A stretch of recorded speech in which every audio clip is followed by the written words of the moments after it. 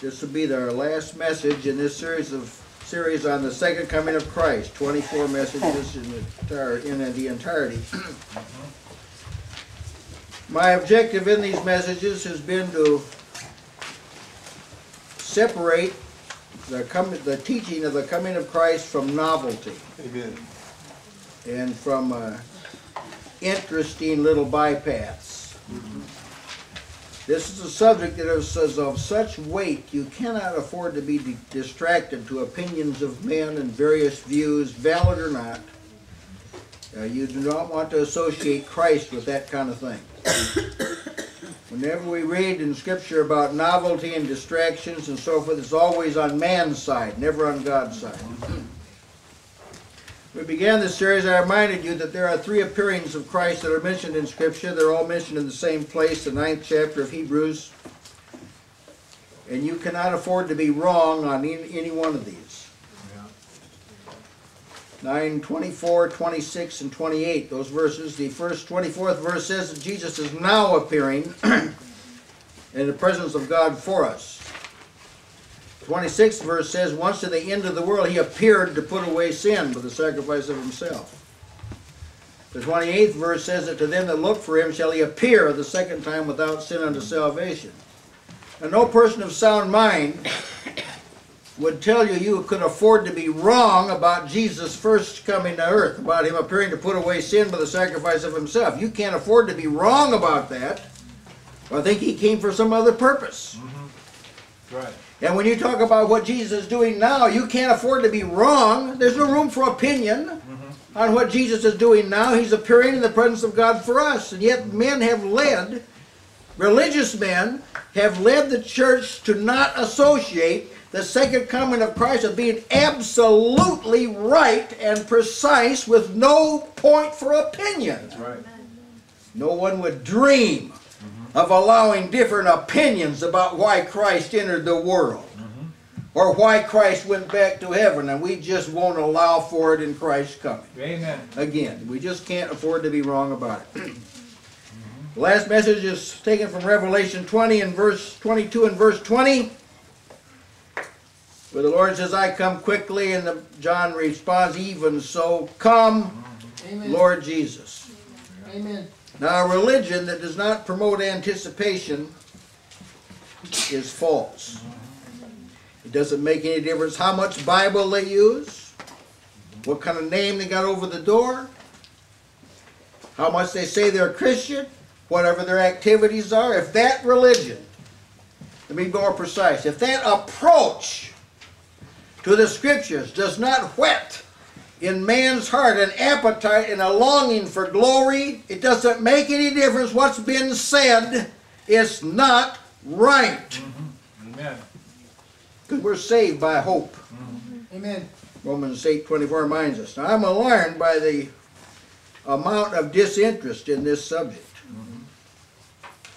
But it does exist, and so one of the roles that you can play, or along with myself, is to keep this subject out in front of people, so that people know Jesus. They are going to confront Jesus. He is coming back, and every eye will see him. Incidentally, it also is inconceivable that the gospel could be understood and people not be clear about the fact that Christ is coming again. Inconceivable. Or it's foolish that one could say, I love him, but I'm not anxious for him to return. I just heard a man say just within the last few days, saying, I want the Lord to come back, I do, but not right now. Well, then he doesn't want him to come back. That's right. Because that's precisely when he may come back. Right now. Now let's look at this text. Even so come, Lord Jesus. Even, I want to look at this word, even so. Jesus said, behold, I come quickly. Even so. That's the way I want you to come back. Quickly. Jesus said that some other places. Revelation 3:11, he said, I come quickly. Revelation 22:7. I come quickly. Revelation 22:12. Behold, I come quickly. That is, when he starts to come, there's going to be no chance for any change or any intervention or any adjustment of character or quick calling on the name of the Lord or quick repenting. There couldn't be any time for that. Once he leaves that throne, there isn't any chance that any kind of moral or spiritual change can be made for better. There'll be no chance to recover, recoup, change, adjust, get ready. Won't be any. Quickly. What does John say? Oh, he says, that's just the way I want you to come. Amen. Just the way. There's some examples in Scripture of things that were done quickly, so we know what this word means. When Jesus appeared to those precious ladies that came to the tomb, they were more anxious to come to Jesus when he was dead than some people are when he's alive. Jesus, the angel, told him, go quickly! Go quickly! Tell his disciples that he's risen from the dead. Quickly now, go tell them. Well, everybody knows what that means. Just get up and do it right now. Again, in John the 11th chapter, verse 29, Mary hears that Jesus is coming. Lazarus has just died. Here's Jesus coming. Said, as soon as she heard that, she rose quickly. She came to him. Acts 22:19.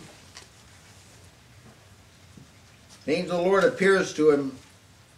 Paul says, he said unto me, make haste, get thee quickly out of Jerusalem. They will not receive the testimony concerning me. That meant, right now, get up. That's what John's saying. Just come right now. In other words, Jesus is saying, you can't afford ever to live without this in your mind. Yeah. That Jesus may come and interrupt what I'm doing right now.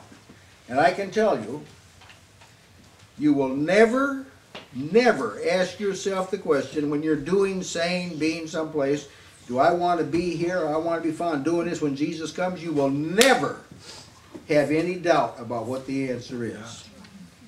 It'll be crystal clear in your mind. I say, well, I'm not sure. You will never wonder about what the answer to that question is.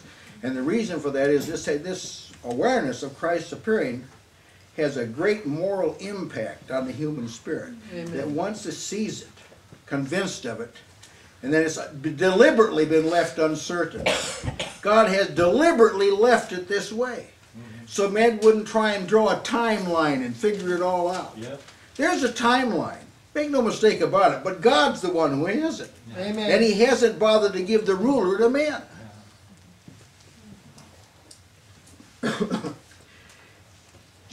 John says, even so. So he's saying just quickly. And even so means I'm willing to settle for the one who testified to this. The text in Revelation 22:20 says, he that testifies, or the one that gave you this book of Revelation, he says, that's the one that says I'm coming quick. That's just the way I like it. I like the one who's given the testimony to be the one that says I come quickly. So Jesus just isn't teaching us things, just isn't opening up the future to us. That's the same one that says I come quickly. See, that's the same one that says that. That's the one that judged the churches. He's the one. He's the one that's coming quickly. One that judged the churches in the first 2 chapters. He, the one that all things are open and naked before him with whom we have to do. That's the one. That's the one that's coming quickly. The one who knocks at the door. Behold, I stand at the door and knock. And that was of his church, not at the door of sinners. That was at the church. Jesus is depicted in Laodicea as trying to get in his own church. How's that? That's the one that's coming quickly. Priest below that will open the door rapidly. Jesus, the one who testified, he's the one that said, behold, I come quickly. My reward's with me, says that. That's the one. Come like that. I want that one to come. We don't get our reward until he gets his. Amen. Amen. So he's going to present the church to himself. A glorious church without spot or wrinkle or any such thing. Amen. And until that happens, you don't get your reward.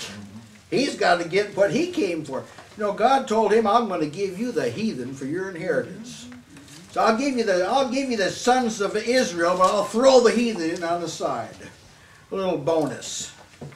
So we Gentiles, we're also rams. The gospel is the power of God to salvation of the Jew, and also. That's where we got in, also, to the Greek. Amen. Now let's look at the logic of this cry. Behold, I come quickly, and the cry I'm referring to is John said, even so, come Lord Jesus. This is a very logical cry using kingdom logic. For instance, the blessed hope of the church is identified as the coming of Christ. Titus 2:13. Looking, this the grace of God teaches us to do this. Looking for that blessed hope and glorious appearing of the great God and Savior Jesus Christ. Nowhere in Scripture does it ever suggest that a glorious coming is connected with a secret rapture. That's right. There's nothing glorious about something secret. Yeah. But this is a glorious appearing. Amen.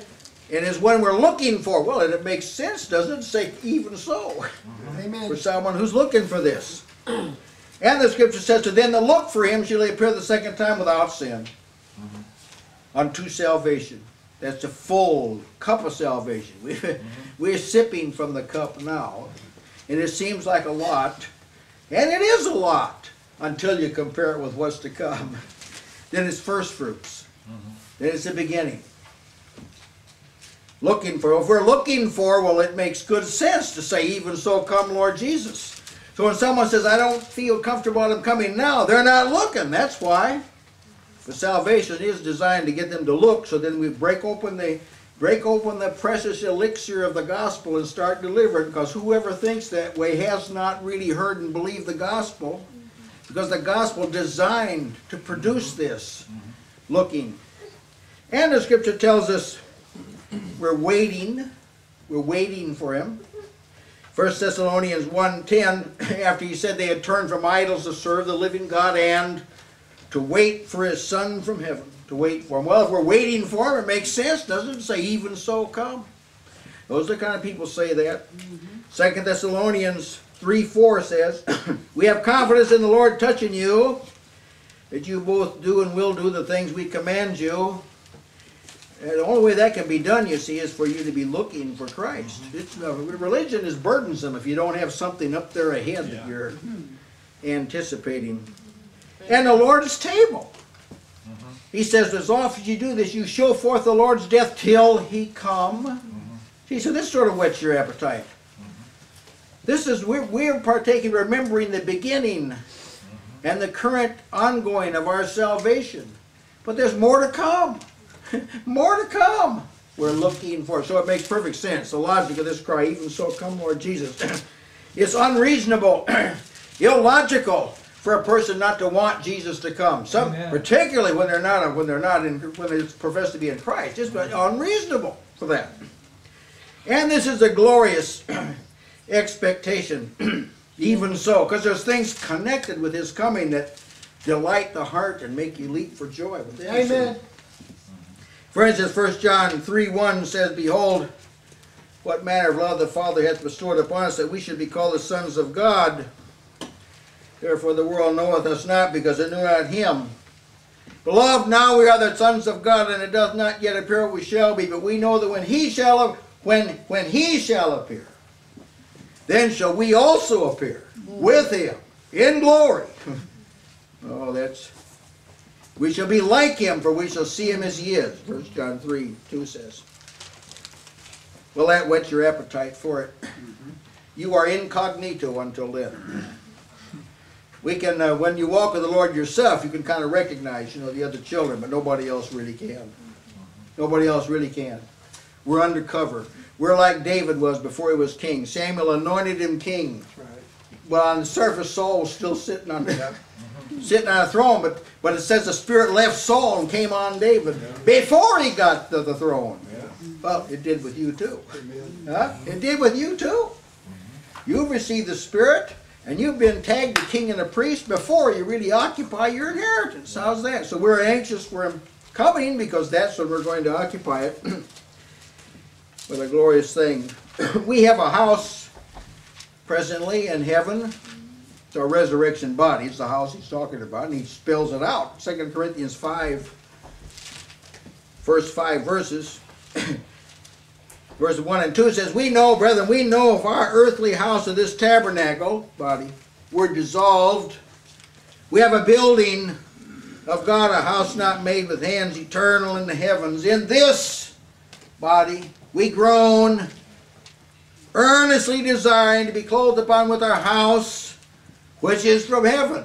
Amen. Well, when Jesus returns, he's going to bring that. The dead are going to be raised at that time. People kind of banter about it. One person told me one time, well, I don't think that resurrection body exists now. That's not going to exist till you're dead or raised. Well, God said it's eternal in the heavens. That's what he said. So who has trouble? Anyone have trouble with this? It says it's eternal in the heavens. That's what he said. We have a building of God, not made with hands, eternal in the heavens. So it's there already. Your body's already prepared. The works were finished from the foundation of the world. Amen. Everything connected with your salvation, so far as the beginning and sustaining, all this is already done. Yeah. It's just whether you get into it or not. Resolve to follow the Lord. Think of this. This is connected with this coming. The warfare is going to end. Yeah. You know, when David, there were times when David was chased from pillar to post. Sometimes he fought in one battle, sometimes he hid in caves. There were battles going on. Strivings, oppositions, conflict. Not anymore when Jesus comes. Galatians 5:5 says, we through the Spirit wait. We through the Spirit wait for the hope of righteousness through faith. What's the hope of righteousness? That's when the righteousness will be 100%. Yeah. You carry about with you now an unrighteous segment to your person, an old man. You got flesh and blood. It can't enter. We already know that can't enter. But see, this isn't going to be the case after Jesus comes again. Now the scripture says the flesh lusts against the spirit. Galatians 5:17. And the spirit against the flesh. And these two are contrary the one to the other. So you can't do the things you would. Your flesh, it can't do what it really wants to do because the spirit's fighting against it. And your spirit, it can't do what it wants to do. It's got this luggage of the flesh that it's got to contend with. But that's all over when Jesus comes again. See, that's connected with his return. Glad day when that's over. Remember Paul one time stepped back and said, "O wretched man that I am, who shall deliver me from the body of this death?" Next verse says, I thank God through Jesus Christ my Savior. He's coming. Deliverance is on the way, brother. Yeah. It's coming. The world, you know, it tries to dress up and pamper the body. We're looking forward to getting rid of it. Wouldn't that be a good sign of the beauty pageant? It's all flesh is grass. Huh? Flesh and blood cannot inherit the kingdom of God. That'd be a good slogan. It'd probably change how they dressed and everything, wouldn't it?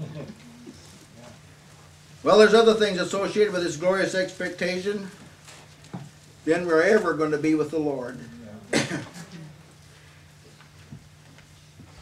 The Lord himself shall descend from heaven with a voice, with a shout, with the voice of the archangel, with the trump of God. The dead in Christ shall rise first, as before the living are changed. Then we which are alive and remain shall be caught up together with them in the clouds, with the Lord in the air, and so shall we ever be with the Lord. I understand we're with the Lord now by faith, seated with him in heavenly places, but see, that's not the only place we are. We also are in a world. We're strangers. We're strangers and pilgrims in the earth. So the scripture says that we're here too. But ever with the Lord means there isn't going to be any other presence. No competing presence. No part of your personality that gravitates downward. What a blessed thought. No body to subdue, keep under. No more. I'm showing why John could say even so quickly. I'm showing why he says this. Because there's things connected with Christ's coming that aren't connected with anything else. We go no more out. Revelation 3:12. He holds this promise out. This little nugget. He holds this out to you. He that overcometh will I make a pillar in the temple of my God, and he shall go no more out. Boy, that's wonderful. Amen. Either night after the meeting's over, we'll go out. Yeah.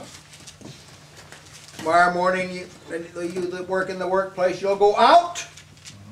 Now, you'll be able to find pasture, but you will have to hunt for it. Yeah.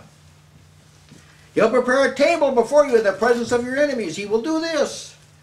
But to go no more out means you're not going to leave the Lord's presence to go down and see Israel at the foot of the mountain. Remember Moses, he had to go out. There he was in the presence of the Lord. He went out, and there was what he saw down on the mountain there. Yeah. They'll go no more out. Yeah. With a blessing. No more downers. No more rough landings on Monday morning. Yeah. Think of Revelation 21:1. I saw a new heaven and a new earth. For the first heaven and first earth were passed away. See, you can't see the new till the old is gone. You get accustomed to that right now. You're getting accustomed to this kingdom principle now. You can't get anything new from God till you let go of the old. Yeah. Won't happen. See, people that are bored with religion, the reason they're bored is they're hanging on to what's old. Yeah. That's why. No more sea. So there'll be no more sea. No more sea. I think of John. We understand him to have been up in his way high in his 90s at the time he wrote this. He'd been exiled out to the Isle of Patmos, which was a little finger of land jutting out into the Aegean Sea. He might have been hearing the waves crash up on the shore, you know, when he was there on the isle in the Spirit of the Lord's day. Something about looking over a ocean that is turbulent, that is disconcerting. It's a thing you can't control. When ships are tossed in the sea, there's nothing they can do about it. You have to try and acclimate to it somehow. You have to adjust to the waves. A ship that's out in these 75-foot waves. Man that used to work with me was in the Navy for 38 straight months. He was at sea during the Second World War. He told me about these tall waves. You look like you're up in a 7-8 story building looking down. Then you're looking up like this. I said, well, Gil, I said, how'd they do it? Oh, he said the ship people had to learn how to sail on this kind of situation. You had to learn how to ride those waves. Otherwise, it'd dash the vessel in two. Well, see, in Christ, you do have to learn to ride the waves. You have to learn to do this. This is what this good brother that we heard these emails from, he's riding the waves, see? He gets up here and sometimes you look down, it's a long way down, but it's a long way up. But you adjust, you get grace to adjust your vessel so the waves don't break you apart. Amen. Well, there's going to be none of that on the other side. Amen. We're not going to have to adjust to trouble or learn how to acclimate ourselves among heathens. So David one time had to pretend like he's crazy. You know, he fell down on the ground and says he scrabbled. Didn't mean he was playing a game. He's foaming at the mouth. Huh? Had to pretend like he's crazy so the Philistines wouldn't kill him. Some people wouldn't have that enough presence of mind. You want to say, well, how can I do that? Just to go to talking about the Lord and anxious you're looking forward to death, and they'll think you're crazy and leave you alone. It's the truth. Give it a try. This will kind of back off from it and give you a little rest. No more sea. Revelation 21:4 says there'll be no more death. See, a lot of things we confront because of death. You have to confront because of death. Death isn't always like an instant procedure. Sometimes you have to watch somebody die that you love. Adam and Eve had to watch each other die for over 900 years. Yeah. All the while remembering what brought this on. If anything is deteriorates, or illness, or morose feelings, or downheartedness, or discouragement, they're all facets of death. They all are. They're things that pull people down. So no more death means there's nothing. Not only do people just not expire, nothing connected with death is going to be there. There isn't going to be any decline of any kind. Nothing will ever wear off. Nothing will ever get old. Amen. Nothing will ever get dull. Nothing will ever hurt. See, all those are facets of pain. I candidly look forward to the time when I won't hurt anymore. Yeah. Amen. When things won't hurt you as well as infirmity. No Amen. more death. See, that makes sense for a person like that to say, Yeah. even so come. No more curse. Revelation 22:3. There shall be no more curse. Well, what's the antidote to that? But the throne of God and of the Lamb shall be in it. That's why there's not going to be any more curse. Yeah. Because he's going to be right, we're going to be right there. Yeah. Not by faith, right there. God himself will be with us. Amen. And no curse ever comes near God. Yeah, that's right. None at all. So if you get through to God, you'll be out of the domain of the curse. And Jesus said the angels are going to gather out all things that offend. I don't advocate making a log of this, but if you were to make a log on things that offended you in a day, you'd fill up more pages than you dare to imagine. Things that just offended you. Some of them will be things in you. Yeah. That's right. When it says that there will be no more curse at all, there'll be nothing about you that will displease you. What a thought, huh? That's where we're headed, brethren. Going to gather out everything that offends. He's going to do it. You won't have to do it. He'll do it. Here you gotta purge it. Mortify your members that are upon the earth. But you got to do this. But he's going to do this one. All things that offend. And then God's not going to be hidden anymore. Isaiah 45:15, the prophet said, Thou art a God that hidest thyself, O Lord God of Israel. You hide yourself. Sometimes when it seems like God's distant, in your heart, you know he really isn't. He's a very present help in the time of trouble, and he's not far from every one of us, but sometimes it seems like, well, that's what God does. Sometimes he pulls back a little bit and lets you stew in your juice. Not to hurt you. Because he really wants us to call out to him. He really does. Yeah. He loves to hear the call of his children. And he's a God that hides himself, but he's not going to do that there at all. That just has to do in the flesh and blood arena. In the flesh and blood arena, God hides himself. Sometimes he's got to convince you how strong your faith really is. We can sit about and theorize about our faith, but God knows how to point out how strong or perhaps weak. He can point it out to you. That's why he does this. But that's all done in the world to come. See, things associated. This is the glorious expectation. When Jesus comes again, then the thing we're being nurtured for is going to take place, and the saints will take the kingdom. Yeah. Then we'll be able to handle it. If God were just to come down now and say, I'm going to give all power right now to you, well, it's a frightful thought just to think about it. We can't handle it. See, flesh and blood can't handle all power. So when people stand in the name of the Lord and boast that they've got all this kind of authority, they're overstating the case. They're overstating the case. Christ has all authority, but he hasn't given it all to us yet. We're not, you remember James and John, that's after they've been walking with Jesus for a while. And they saw some people coming to them, some Greeks, and they said, would you like us to call fire down on them? I often wonder what they'd have done if he just said, go right ahead. Call it down. See, Jesus had sent them out before and said, don't go into the way of the Gentiles. Do not go into the way of the Gentiles. So they weren't saying this because they were like stupid.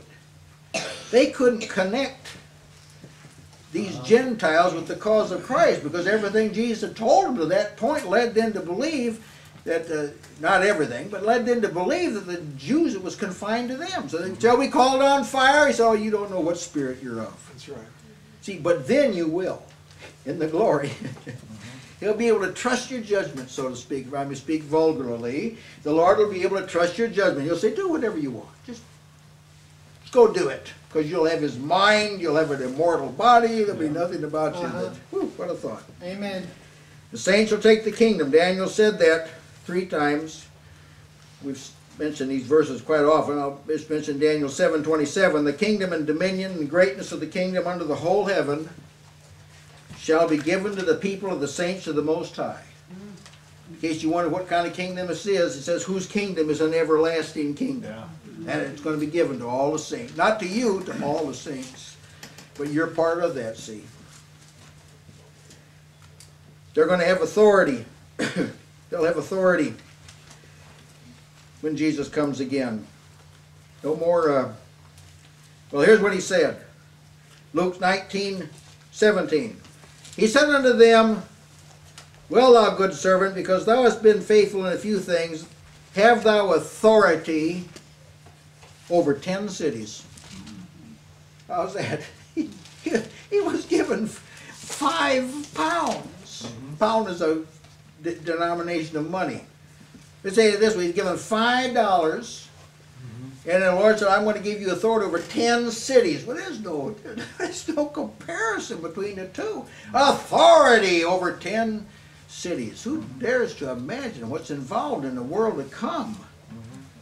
So if you don't have much authority now, just wait. Just wait.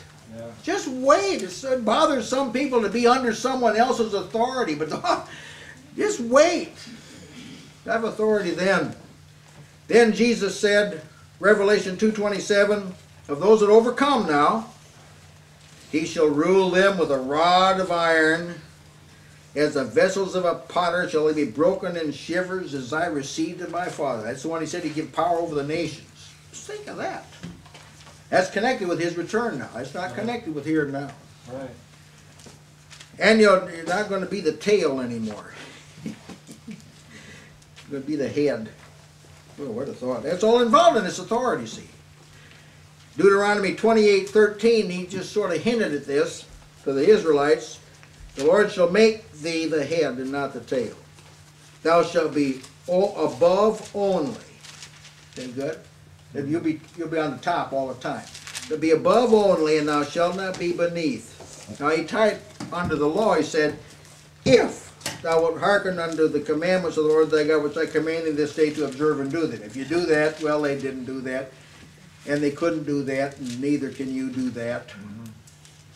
See, it had to be on their own. He didn't say, if you ask me to help you to keep them, I'll give you grace to keep them. That wasn't the agreement under the law. You had to do it by yourself. You had to do it. But he still leaked out there what he desires. Yeah. He can make you the head and not the tail. Occasionally here in this world, you can taste of this in some kind of triumph or victory. You can taste of this.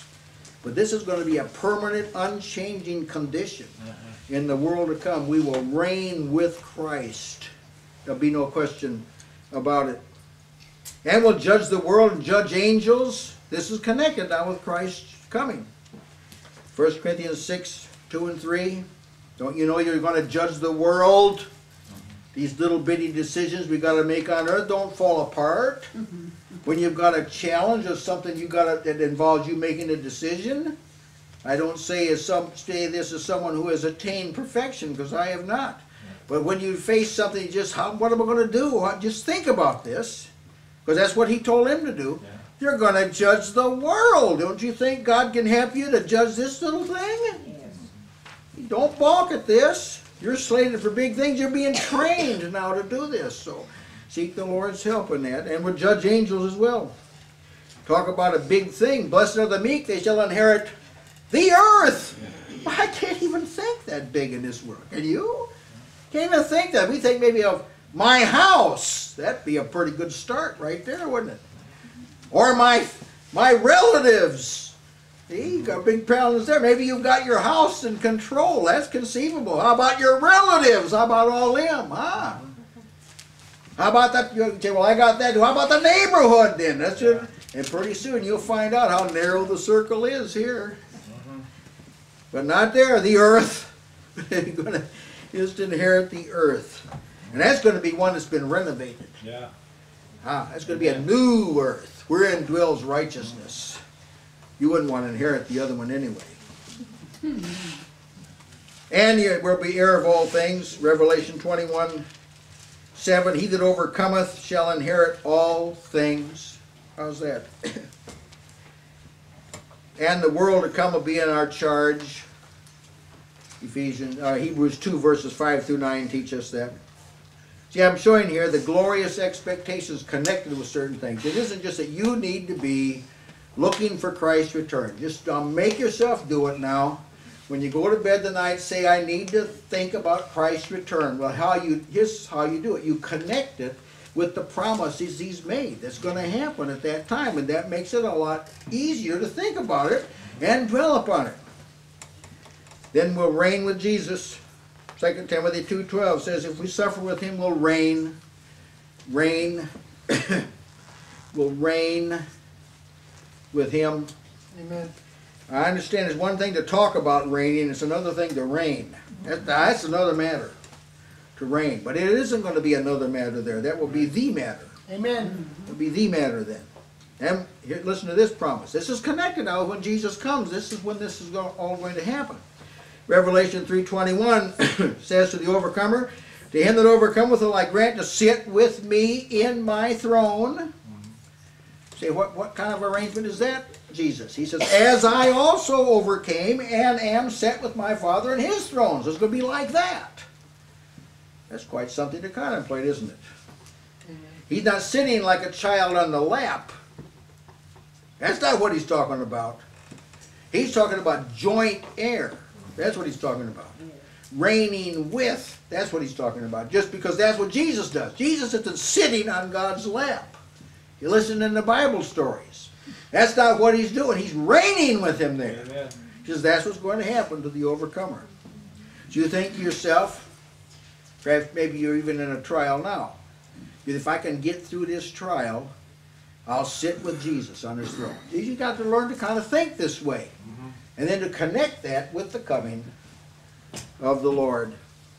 As the Scripture says, we're heirs of God and joint heirs with Christ. Well, we are said of the Lord Jesus that He is sitting at the right hand of God, exalted in the heavens. And Hebrews 10:13 says the kind of posture He has there. From henceforth, expecting. Anticipating. That's Jesus. Now, if He's expecting, you certainly should be able to expect. See, because you're in Him. You could share in Christ's expectation of what everything is openly and unquestionably under His feet, in the perception of all creation. Everything's under His feet now, but see, it doesn't look that way to the carnal minds. But it will look that way there, and it will to you also. Well, I have labored as, I was about to say as best I know how, but I'm not sure that that would be accurate. I wanted to be, to show you the apostolic doctrine on the coming of Christ versus a systematic approach to it, carnally systematic, trying to tie it in with all kind of scriptures and ending up kind of losing a sense of the sanctifying power of Christ's return. What that does, you can look forward to it, even if you don't understand all the attending circumstances. You do know the ones that concern you, because He spelled them out. What's going to happen. So if you're saved by hope, that hope can't be cloudy. If that's what you're saved by, it can't be vague. Right. You can't be unsure about this, because it impacts on working out your salvation with fear and trembling. God's given you a solemn charge. Work out your own salvation with fear and trembling. There's a part of this you've got to do, or it isn't going to be done. Right. But you can't do this without hope. And so the left hope out of the ethereal, he's tied hope to Jesus coming again, see? And in that blessed hope, you can prepare for Christ's return.